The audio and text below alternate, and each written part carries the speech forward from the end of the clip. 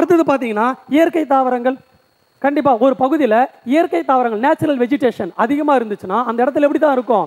குளிர்ச்சியாக தான் இருக்கும். எக்ஸாம்பிள் பாருங்கள், மேற்கு தொடர்ச்சி மலையில் அடர்ந்த காடுகள் காணப்படுது. என்ன காணப்படுது? அடர்ந்த காடுகள் காணப்படுது. அந்த காடுகள் என்ன பண்ண, வெயில் ஊடுருவ முடியல. அது இல்லாமல் காடுகள் கீழே வந்து தண்ணி பாயுதா, ஐ மீன் அதுக்கு நீர் வரும் இல்லையா, அந்த நீர் என்ன பண்ணுது? வெளியே விடுதா, எவாபரேஷன் ஆகுதா? அப்போ அந்த இடத்துல எப்படி சுற்றி எப்படி தான் இருக்குது? பசுமையாக குளிர்ச்சியாக தான் இருக்குது. அப்போது ஒரு இடத்துல காடுகள் அடர்ந்து காணப்படும். நேச்சுரல் வெஜிடேஷன் காடுகள், இயற்கை தாவரங்கள் காடுகள் அடர்ந்து காணப்பட்டுச்சுன்னா அந்த இடம் எப்படி தான் இருக்கும்? மற்ற இடம் கம்பேர் பண்ணும்போது அந்த இடம் பசுமையாக தான் இருக்கும். இது எல்லாமே எதுக்கு காரணம் அப்படின்னு சொல்கிறாங்க?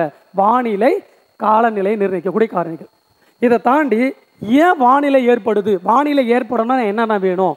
காலநிலை ஏற்பட என்னென்ன வேணும்னா வெப்பம் வேணும். கண்டிப்பாக என்ன வேணும்? வெப்பம் இருக்கணும். வெப்பம் இல்லைன்னா என்ன வராது? மழை வராது. அப்போது ஒரு வானிலை ஏற்படணும், ஒரு காலநிலை ஏற்படணும்னா கண்டிப்பாக என்ன தேவைப்படுது? வெப்பம் தேவைப்படுது. ரெண்டாவது என்ன தேவைப்படுது? ப்ரெஷர், அழுத்தம் தேவைப்படுது. எப்பயுமே உயர் அழுத்தத்திலிருந்து காற்று என்ன பண்ணும்? தாழ்வு அழுத்தத்தை நோக்கி ஓடும். கரெக்டாக வானிலை காலநிலை ஏற்பட அழுத்தம் தேவைப்படுது. மூணாவது என்னது? காற்று. கரெக்டாக என்னது? காற்று ஒரு குறிப்பிட்ட திசை நோக்கி வீசினா தான் ஆகும். இங்கே இருக்கிற கிளவுடு அங்கே இருந்து போய் கொடுத்து என்ன பண்ணும்? ஈரப்பதத்தை கொடுத்து மழை பெய்ய வைக்கும். அப்போது காற்று முக்கியமாக, விண்டு முக்கியமாக இருக்குது. வேற என்ன இருக்குது? கிளவுடு. கண்டிப்பாக இது ஏற்பட கிளவுடு வேணும். ஏற்கனவே சொன்ன மாதிரி தான். அதுக்கு அடுத்தது மழை பெய்யணும், அதுக்கு அடுத்தது ஈரப்பதம் இருக்கணும். இது எல்லாம் எதுக்கு வேணும் அப்படின்னா காலநிலை ஏற்படணும். அதுக்கப்புறம் என்னது? வானிலை ஏற்படணும் தேவை. இதுக்கு முன்னாடி பார்த்தது ஒரு இடத்தை எப்படி பாதிக்கும், அஃபெக்ட் ஆகும் அப்படின்னு சொன்னது முன்னே பார்த்த ரீசன். இது வந்து என்னது? ஏற்படுறதுக்கு இந்த ரீசன் தேவைப்படுது அப்படின்னு சொல்கிறாங்க. ஓகேவா? ஸோ இதான் வானிலை காலநிலை. 8th 9th இருக்கிறது கொடுத்துட்டேன். 10th வந்து இந்திய காலநிலை பற்றி இருக்குது. ஸோ அதனால் இதை தாண்டி வேறு ஒன்றுமே வேண்டாம். வானிலை மற்றும் காலநிலை. வானிலை என்பது ஒரு குறிப்பிட்ட இடத்தின் வளிமண்டலத்தில் நிலவும் சூரிய வெளிச்சம், வெப்பம், மேகமூட்டம், காற்றின் திசை, காற்றழுத்தம், ஈரப்பதம், மழைப்பொழிவு போன்ற தன்மைகளை குறிப்பதாகும். Weather is the day-to-day conditions of the atmosphere at any place as regards sunshine, temperature, cloud, wind, fog, air pressure, humidity, precipitation and such other elements. வானிலை என்பது குறுகிய காலமான ஒரு நாளோ ஒரு வாரமோ அல்லது ஒரு மாதமோ நடக்கக்கூடிய நிகழ்வை குறிப்பதாகும். It refers to short periods like a day, a week, a month, such the weather changes. அடுத்தது காலநிலை. இப்போ பார்த்தது வானிலை டெஃபினேஷன் பார்த்துட்டோம். அடுத்தது காலநிலை. கிளைமேட் என்ற சொல் தமிழும் சரி இங்கிலீஷ்லும் சரி கிளைமேட். ஓகேவா? கிளைமேட் என்ற சொல், the word climate is derived from, Tamil சொல்கிற பாருங்க, கிளைமேட் என்ற சொல் கிளைமோ என்ற பண்டைய கிரேக்க மொழி சொல்லிலிருந்து பெறப்பட்டது. இதன் பொருள் சாய்வு கோணம். The word climate is derived from the ancient Greek word climo, which means inclination. காலநிலை என்பது ஒரு பகுதியின் நீண்ட நாளைய வானிலை சராசரியை குறிப்பதாகும். Climate is generally defined as the average condition of the weather of place or region. இது வளிமண்டலத்தின் வானிலை கூறுகளின் சராசரி தன்மையினை நீண்ட காலத்திற்கு, அதாவது 35 வருடங்களுக்கு கணக்கிட்டு கூறுவதாகும். The average atmosphere condition are determined by measuring the weather elements for a long period of time, which usually for 35 years. வானிலையின் கூறுகளும் காலநிலையின் கூறுகளும் ஒன்றாகும். வானிலையின் கூறுகளும் வானிலை ஏற்படுறதுக்கு என்னென்ன தேவையோ காலநிலை அதனால தான் ஏற்படும்.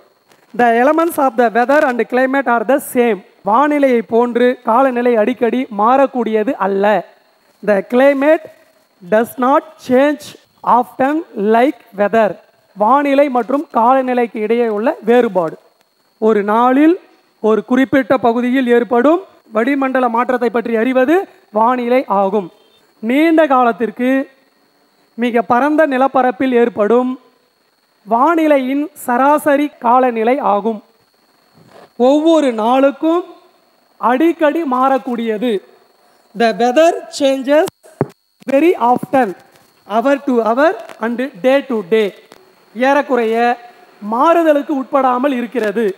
Climate more or less permanent and remains the same always. ஒரே நாளில் ஒரு இடத்தில் காலை நேரத்தில் வெப்பமாகவும் நண்பகலில் மழை பொழிவும் என வேறுபட்ட வானிலை நிகழ்வுகள் ஏற்படும். A place can experience different types of weather condition in a day.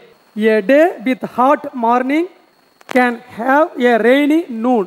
ஒரு இடத்தில் ஒரே வகையான காலநிலை காணப்படும். A place can experience almost the same type of climate. வானிலை ஆராய்ச்சி மையங்களில் ஒவ்வொரு நாளும் வானிலை விவரங்கள் சேகரிக்கப்படுகின்றன. Weather data is collected every day in the observatories. வானிலை தகவல்களின் சராசரியே காலநிலை ஆகும். Climate is average of the weather data. வானிலை பற்றிய படிப்பு வானிலையியல். அது மட்டும் எழுதாம பிராக்கெட்ல என்ன போடுனா மெட்டீரியாலஜி. தமிழே மெட்டீரியாலஜின்னு போட்டுங்க. Study of weather is called meteorology. அடுத்தது காலநிலை பற்றிய படிப்பு காலநிலையியல். Study of climate is called climatology. அடுத்து எதுங்க வானிலை மற்றும் காலநிலையை நிர்ணயிக்கும் காரணிகள். ஃபர்ஸ்ட் நிலநடுக்கோட்டிலிருந்து தூரம் டிஸ்டன்ஸ் ஃப்ரம் த ஈக்வட்டார். ரெண்டாவது கடல் மட்டத்திலிருந்து உயரம் ஆல்டிடியூட். மூணாவது கடலிலிருந்து தூரம் நியர்னஸ் டு த சி. நாலாவது வீசும் காற்றின் தன்மை nature of the prevailing winds.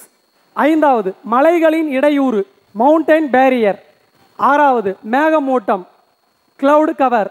ஏழாவது கடல் நீரோட்டங்கள் ஓஷன் கரண்ட். எட்டாவது இயற்கை தாவரங்கள் நேச்சுரல் வெஜிடேஷன். அடுத்தது வானிலை மற்றும் காலநிலையின் கூறுகள் elements of the weather and climate. 1 temperature வெப்பம். 2 அழுத்தம் ப்ரெஷர். 3 விண்டு காற்று. 4 கிளவுடு கிளவுடுனா மேகம். 5 மழைப்பொழிவு பிரிசிபிடேஷன். 6வது ஹியூமிடிட்டி ஈரப்பதம். இது எல்லாம் வேர்ல்டில் எங்கே இருந்தாலும் சரி என்ன ஏற்படும் வானிலை காலநிலை ஏற்படும்னா இது தேவை. இப்போ நம்ம எங்கே வரலான்னா இந்தியாவுக்குள்ளே எப்படிலாம் ஏற்படும் அதை பார்க்க போகிறோம். ஓகேவா? இந்திய காலநிலைனா என்ன, அது எதில் இப்போ பொதுவாக இதெல்லாம் இருந்தால் தான் காலநிலை ஏற்படும் வானிலை ஏற்படும்.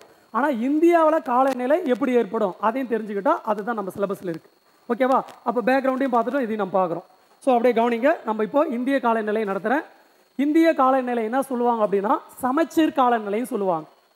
கவனிங்க, இந்திய காலநிலை சொல்லுவாங்க சமச்சீர் காலநிலையும் சொல்லுவாங்க. சமச்சீர் காலநிலைக்கு இன்னொரு பேர் இருக்கு பிரிட்டிஷ் காலநிலையும் சொல்லுவாங்க. என்ன பேரு? பிரிட்டிஷ் காலநிலை. Equal climate R British climate. ஓகேவா? ஏன் இதுக்கு இந்த பேர் அப்படின்னா பிரிட்டிஷ்லையும் எப்படி இருக்கும் அப்படின்னா அதிகப்படி ஃபர்ஸ்ட் சமச்சீர் காலநிலைன்னு என்ன தெரியுமா, இந்தியாவில் அதிகப்படியான வெப்பமும் இருக்காது அதிகப்படியான குளிர்ச்சி இருக்காது. அடுத்தது இப்போ இந்திய காலநிலையை நிர்ணயிக்கக்கூடிய காரணிகள் பார்க்குறேன். அச்சம் பரவல், கடலில் இருந்து தூரம், கடல் மட்டத்தில் இருந்து உயரம், பருவக்காற்று, நிலத்தோற்றம். ஓகேவா? அதுக்கப்புறம் ஜெட் காற்றுகள். இந்த 6 தான் என்ன பண்ணுது இந்திய காலநிலை நிர்ணயிக்கும். என்ன சொல்றாங்க? அச்சம் பரவல். நம்ம ஏற்கனவே பார்த்துருக்கோம் இந்தியா எந்த அச்சத்தில் தொடங்கி எந்த அச்சத்தில் முடியுது 8 டிகிரி 4 நிமிடம் வட அச்சம் முதல். ஸோ இந்திய அங்கே பாருங்க ஏற்கனவே சொன்னதுதான் பூமி இப்படி இருக்கும்போது 0 டிகிரிக்கு மேலே இருந்தால் வட அரைக்கோளம். கரெக்டா? 0 டிகிரி கீழே இருந்தால் என்னது தென் அரைக்கோளம். இந்தியா வட அரைக்கோளத்தில் அமைஞ்சிருக்கா தென் அரைக்கோளத்தில் அமைஞ்சிருக்கா? முழுவதும் வட அரைக்கோளத்தில் தான் அமைஞ்சிருக்குது. கரெக்டா?